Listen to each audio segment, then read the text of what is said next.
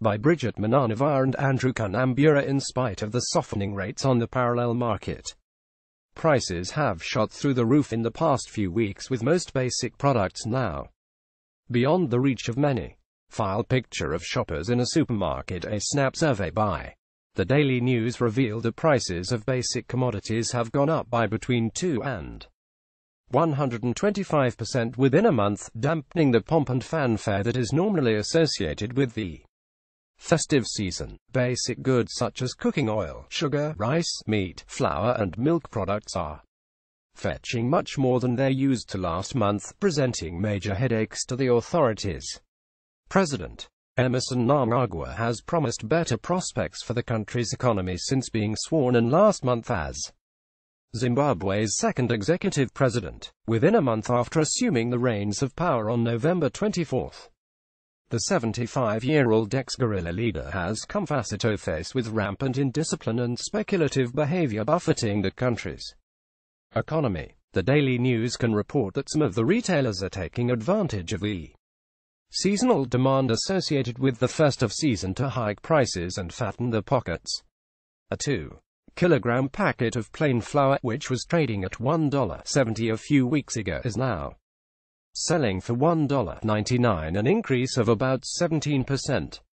The same quantity of self-raising flour, which used to retail at between $1.89 and $1.99, is now going for between $2.07 and $2.29 in various retail outlets, translating to increases of 9 and 15% respectively. A 2 kilograms packet of ordinary rice that was going for $2.85 by the end of October has gone up by 15% to fetch $3.29, while superior quality rice such as basmati and jasmine jumped from around $4 up to as much as $9 over the same period, signifying an increase of a whopping 125%. The price of sugar has gone up marginally, from $1.95 to $1.99 for a 2 kilograms packet, while a 2-liter bottle of cooking oil is trading at between $4.35 and $4.90. 1-liter low-fat and full-cream milk products that were priced at $1.19 are now going for $1.49, while another brand that used to go for $1.19 is now fetching $1.35. Meat prices have also rocketed, with commercial beef, which cost $4.50 kilograms at the end of October, now selling at between $7.50 kilograms and $9 kilogram. The price of super fillet has risen to as much as $16 kilogram. In addition to being in short supply due to the outbreak of avian flu, chicken prices have spiked from $3.50 kilograms to $7 kilogram. The price of table eggs also surged from $5 per crate to $6.40 per crate over the comparative period. The margins are even worse for imported luxuries such as chocolates, lotions and sanitary ware products. Confederation of Zimbabwe Retailers CZR President Denford Mutishu said while the price hikes were largely a result of the prevailing foreign currency shortages, indiscipline has also set in the market, resulting in profiteering. Due to the scarcity of foreign currency, local companies are being forced to access expensive money on the parallel market, with the additional cost being passed on to the consumer. Labor has not gone up, but the cost of production is going up. As we approach the festive season, our call is that players should desist from price increases based on profiteering, said Mutishu. Mutishu said CZR has noted instances whereby some registered and unregistered retailers are refusing to accept payments effected through mobile money. He said, some claim not to have swipe facilities, while others are putting a cap on the amount of bond coins that could be used to effect payment. The rest has to be of higher denominations. The price increases are certain to add more fuel to the inflation fires. This will put pressure on disposable incomes, with workers likely to demand pay increases consistent with the breadline going into the new year to compensate for the eroded salaries and wages. According to the latest Consumer Price Index data, inflation spiked the highest this year in October. Inflation levels in many salient sub-indices remained stagnant during mid-2017, compelling government to introduce an additional $300 million worth of bond notes under a standby liquidity support facility in September, with the aim of stimulating foreign exchange liquidity. Core inflation was 2.24% in October, compared to the 0.78% year-on-year reading the previous month. Official inflation figures are now being questioned by independent economists, with Steve Hanke, an economics professor at Johns Hopkins University in the United States, saying Zimbabwe's real inflation rate is measured by purchasing power parity and taking into account its de facto exchange rate was 313% a year and 112% on a monthly basis.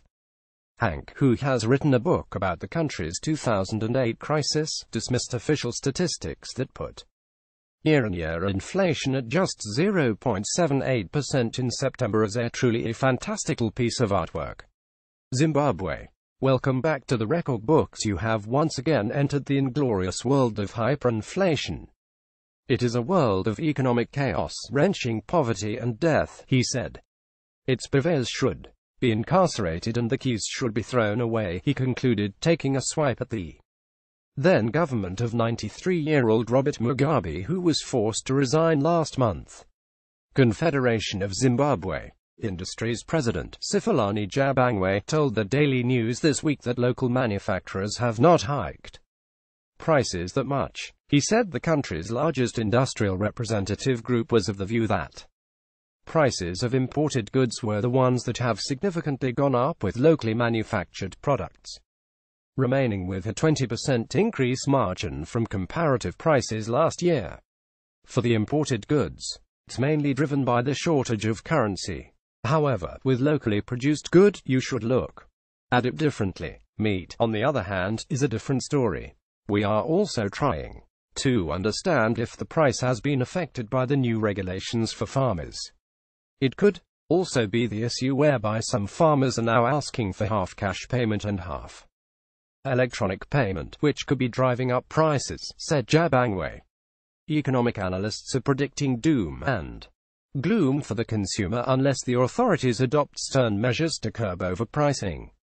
There are fears that Zimbabwe could easily slip into another hyperinflationary era reminiscent of the 200,709 period when soaring inflation obliterated the Zimbabwe's dollar along with its pensions and savings. To escape hyperinflation, which had topped out at 500 billion %, the country was forced to adopt the United States dollar in 2009, along with Britain's pound and the South African rand. But the relative financial stability of the last 8 years has unraveled in the last few months as acute foreign exchange shortages have led to sharp price increases. Meanwhile, money in banks is losing value fast. University of Zimbabwe economics professor Tony Hawkins said blame the foreign currency shortages for the price increases. Most of the goods manufactured in Zimbabwe have an imported component. If you look at money supply on the parallel market, it gives you a better picture of what we are going through, he said. Economist Elliot Lambert, parallel market cash traders must be eliminated if prices were to go down. Let's get rid of money traders, who include big guys in government, because they're the ones that access large sums of cash in both United States dollars and bond notes, he said. For goods that are produced locally, there is lack of discipline along the entire chain, from manufacturers down to retailers. Prices are pegged differently, depending on the mode of payment. For example, bond notes have their own commodity value and the US dollar has its own commodity value, said Lambert, referring to the existing 3TA pricing system. Daily News.